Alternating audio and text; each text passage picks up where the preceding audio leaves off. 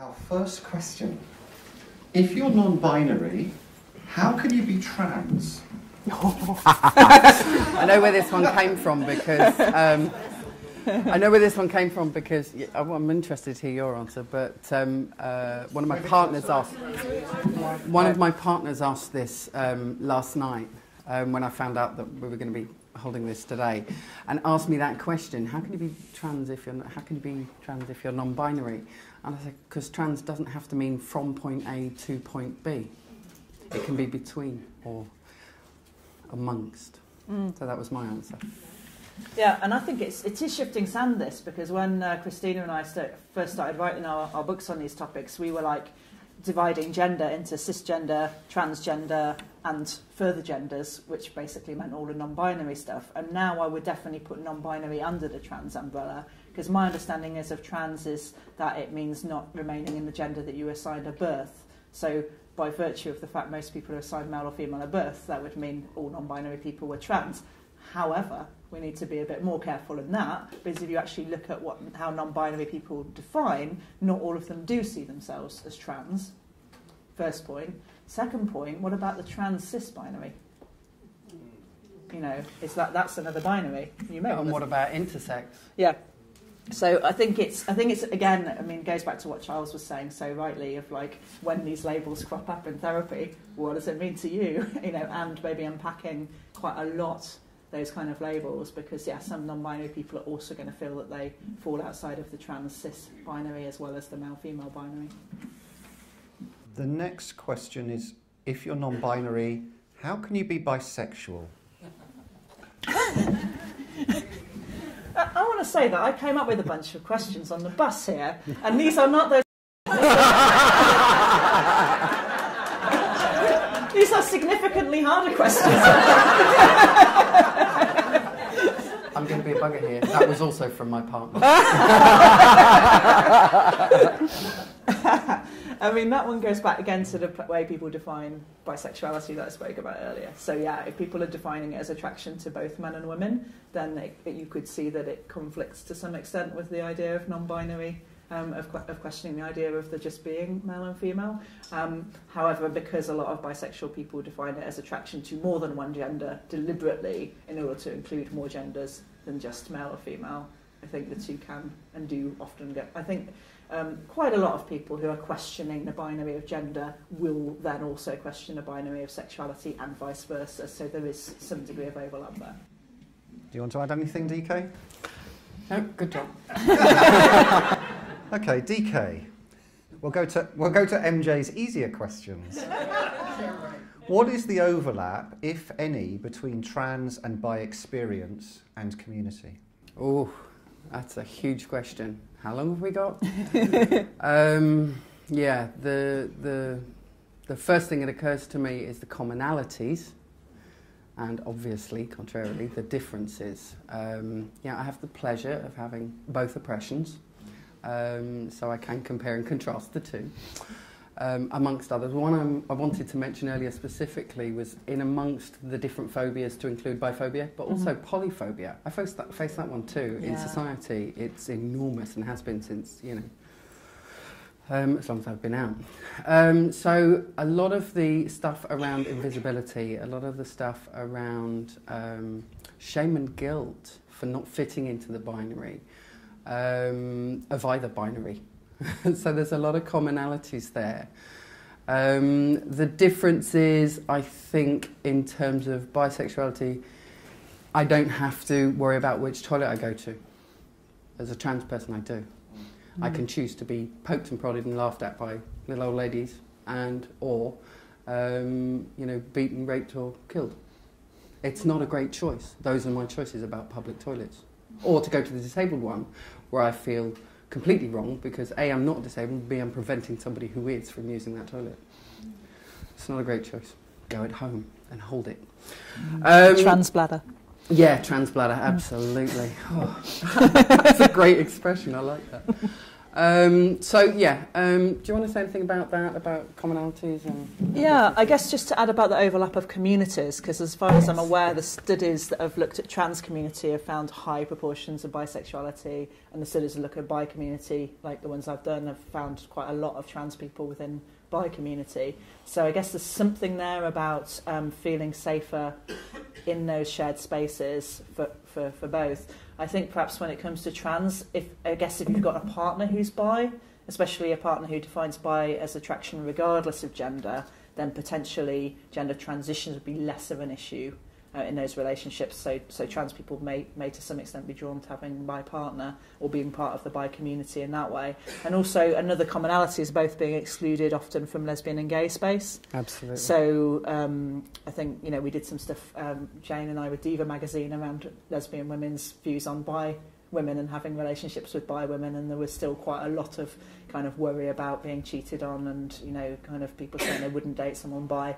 And then at the moment there's quite a lot of kind of ideas around, in some lesbian communities, around, trans men kind of taking away from butch women, or like, is that a problem for kind of lesbian community? So I think, both bi and trans people having that kind of experience of exclusion may mean clubbing together kind of makes sense and coming together in the same communities. Yeah, one thing I'd like to add on the relationship side of things is I've always identified as bi, stroke pan, stroke omni. And my two partners of 17 years have both always identified as dykes, good old-fashioned lesbian dykes. That's their chosen. So initially being bi was problematical. However, when I transitioned, it became even more problematical, because now the loving, affectionate term of wives that I've used for so many years, because we were ham-fasted, becomes for them a feeling of chattel, and it's no longer a word that I can use. So it does have huge impact. The fact that I'm bi was problematical because, of course, they both had stated in earlier, relationships, I'd never be involved with a bi person because, men as well, and now I am one. So they've had to transition in their thinking as well. And also, I get, the oppression within the oppression within the oppression, because also as a transgender man who doesn't take testosterone, I don't get the luxury and the privilege of passing. And therefore, I'm even oppressed within the trans community, because obviously I'm not really trans. Otherwise, I'd take T. How many oppressions do you want? Okay.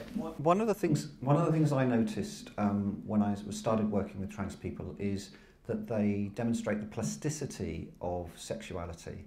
That you might be working with somebody who is a dyke, who's never had relationships with men, transitions to being a trans man, continues to have sex with women, and then sometime down the road, and Aaron DeVore's research shows this, doesn't it? Sometime down the road, starts to have relationships with guys. So they've gone from is it gold star lesbian? Is that the phrase that's used? to being a gay man. Yes. Yeah. Yeah. I mean, I think that is anecdotally, I hear that quite a bit. I mean, again, it's one of those big umbrella. Let's not make assumptions, because for some people, their sexuality stays exactly the same. Sure. For other people, it shifts and often in those kind of directions.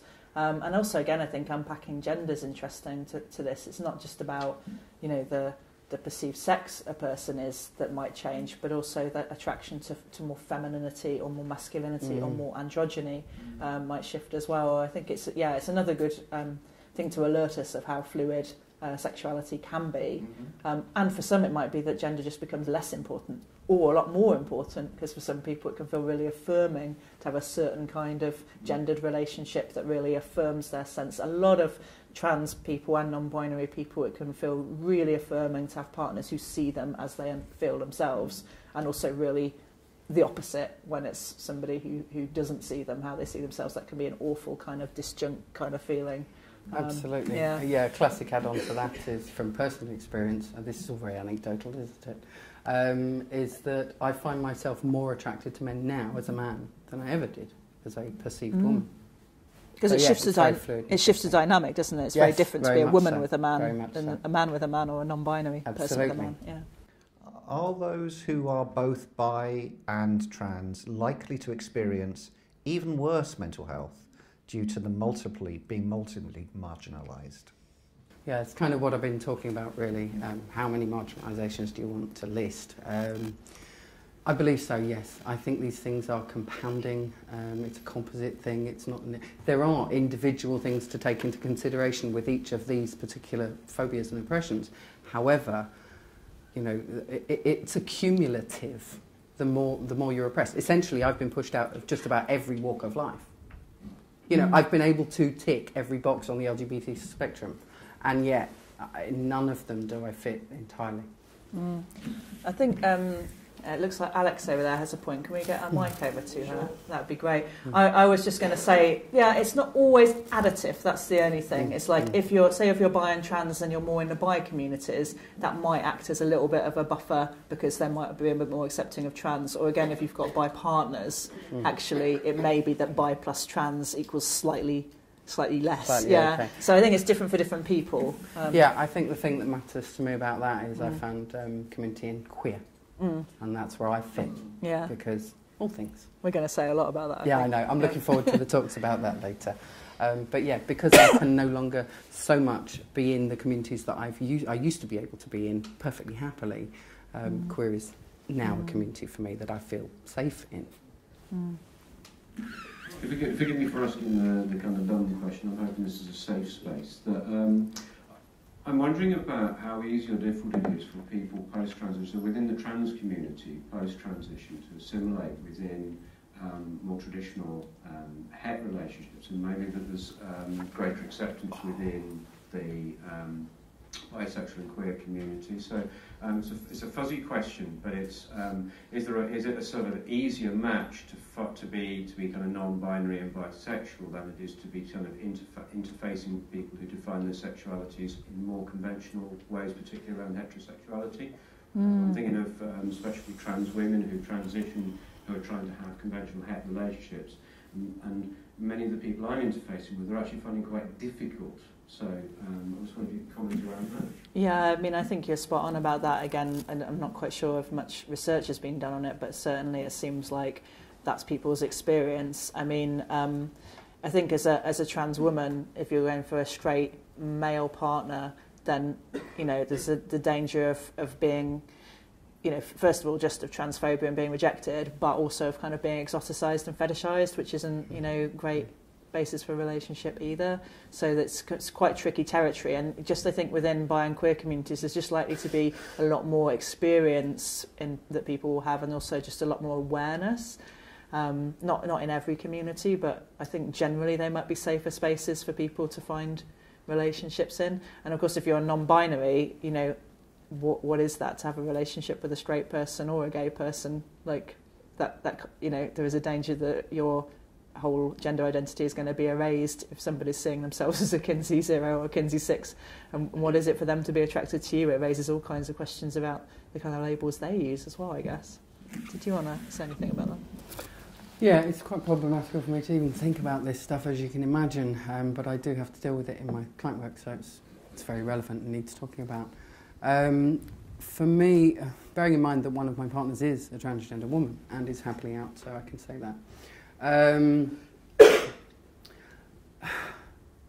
There's so much to say, it's almost difficult to know where to begin. In fact, I'm going to keep my thoughts for a minute in that and hopefully come back to it, if that's okay, Alex. Thank you. Shall I pitch another question in from your list? Can we say that bi and trans people have rather similar experiences, being seen as not gay or straight or male or female, and being discriminated against by both straight and gay worlds? What are the similarities and what are the differences? Yeah, I feel like DK already touched on a few of those, but the one about, I mean, I think it's to unpack what Charles was talking about, heteronormativity. The way Judith Butler writes about that is like that it's the assumption that people are born just male or female, again with the binary and the hierarchy, with male privileged over female, but also importantly there's the idea that you stay that, you know, and that you remain in a gender assigned at birth, and that it maps on perfectly to masculinity for male, femininity for female, and then finally that your attraction will be to the opposite. supposed opposite. So I think in that sense, bi and trans are both outside of heteronormativity, but in different ways. Bi is outside of that last bit, trans is outside of that kind of first bit. But of course, it's important to remember that a lot of trans people see themselves as simply male or female, and don't experience themselves in any kind of non-binary way. So maybe non-binary, trans and bi have a bit even more overlap because it's about explicitly being outside the binaries. I wouldn't want people to go away with the idea that all trans people see themselves outside the male-female binary, because actually most do not, I don't think. Yeah, I want to add something which is slightly off topic, but it really isn't. There's a film that you all need to watch called Intersection, and it's actually spelled intersex with an X, I-O-N. It's a documentary on intersex, and it's an area that hasn't really been touched today, and I think it's really, really relevant today. I may be a little bit biased, I saw it night before last. However, the sheer fact is 1 in 1.5 to 2,000 people is born intersex. That is a massive number. That means in your school, everybody thinks, well, I don't know anybody who's intersex, or I don't know any parents of any intersex children. Actually, you have met them. You just don't know. And I think it's really bloody vital to bring them into this conversation. So, I'm glad you flagged up the film, because it features my friend Manny Bruce Mitchell from New Zealand. So, and I'm lucky enough to know about 3 intersex people. I'm going to ask one last question, and then I'm going to hand over to Leah and the floor. What does good therapeutic practice look like around bi and trans clients? Give us some tips as to what we might be aiming for. wow. I thought I'd leave you with an easy Thanks for that one. whilst the others are thinking of their difficult Again, ones. how long is a piece of string? First of all, trust your client. If they are unknowing and ununderstanding and wanting to explore, great. If they come to you with what they believe and know, and it's probably taken years, actually. I'm speaking of my speak here earlier. I'm going to say this again shortly. Basically, trust your client, because the greatest gift that you can give to them is acceptance. And that means acceptance of how they view and feel and behave, not what labels you want to put on it. Yeah. Yeah.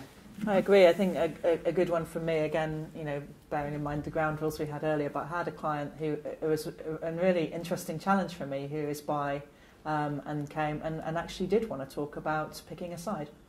And I was like, oh crap, that's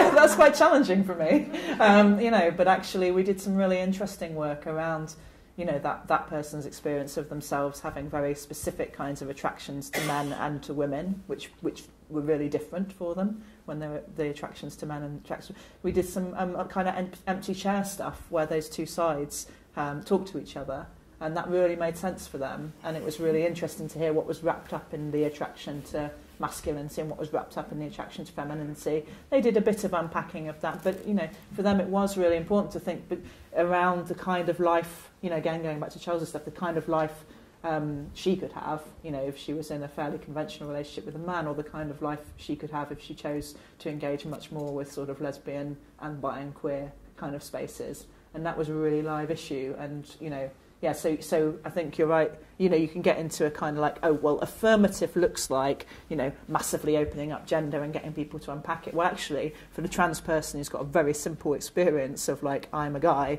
and I need to just go through all of the transition, the evidence is strong that therapy that tries to get into unpacking it and, analysing it all is really unhelpful. It's actually damaging to somebody in that situation. So we've got to be a bit careful about what does affirmative look like. It will be different for each client. Yeah. In a reflective anecdote again, I've a client I've worked with for quite some time who was brought up in a religious environment, seriously religious environment, and therefore had huge guilt and shame around gay feelings, and was desperate to come out of that. But on the other hand, my job wasn't to tell him religion is wrong. Because actually his faith was really important to him. So, we agreed to disagree, but I had to support him fully in retaining his faith whilst unpacking that. So, yeah. There's a really good YouTube clip as well called Intersexy. Have you seen that? It's fabulous. Noted. Just Google Thank you. Intersexy. Thank you.